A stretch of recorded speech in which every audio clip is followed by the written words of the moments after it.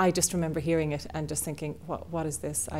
What is this piece? I need to get to know it. It's a fantastic piece. It's 60 minutes of absolutely astonishing music, and there's nothing really else like it in the repertoire. What makes Bluebeard so fascinating is, first of all, it's just two characters.